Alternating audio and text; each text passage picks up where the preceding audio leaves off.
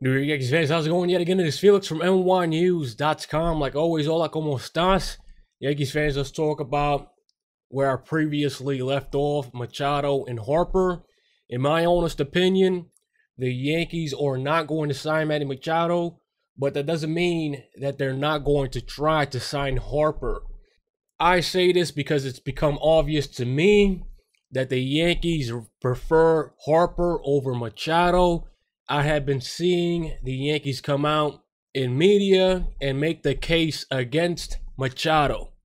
That doesn't mean I'm correct, but all signs point to that the Yankees like Harper more than Machado. You saw the Yankees trying to trade for Segura of the Mariners. You do not do that unless you do not have plans to sign Manny Machado.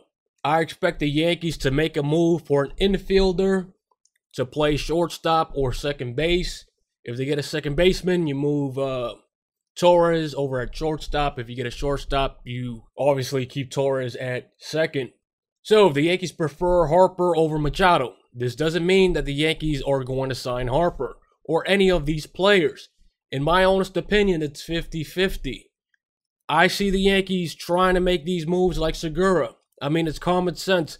When you are trying to trade for an infielder that is really an all-star caliber player, I mean, put two and two together. Let's say the Yankees attempt to sign Harper. Where does he play?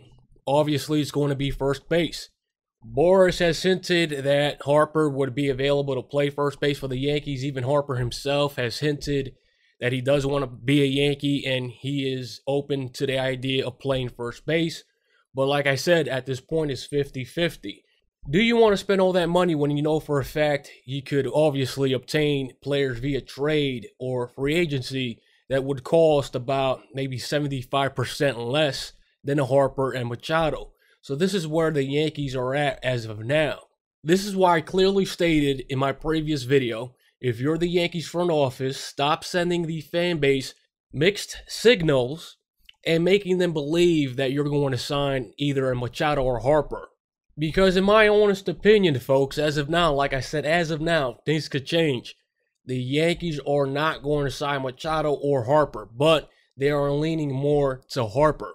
In all these sports writers, all these articles that came out, oh, Machado apologized for his hustle comments. All of these writers predicting, oh, Machado's going to land on the Yankees. They're not paying attention. The Yankees just tried to trade for an infielder, an all-star caliber infielder. And then there's more talk about the Yankees possibly looking at the Reds' Scooter Gennett. So really, when you're talking about infielders, that X's out Machado automatically. And I don't believe a word when it comes to, oh, the Yankees are going to sign Machado, when they're out actively seeking infielders via trade.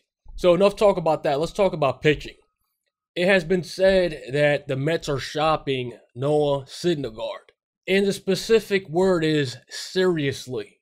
Not like last trade deadline where we heard his name pop up here and there and then the Mets backtracked. They are supposedly serious about trading Syndergaard. But in my honest opinion, with this free agency class, do you want to give up a Miguel Andujar, a Florial, etc. for Noah Syndergaard? Because realistically, that's what it's going to take to acquire a pitcher like him. It's going to be Corey Kluber all over again, and we saw the Yankees take the Paxton route.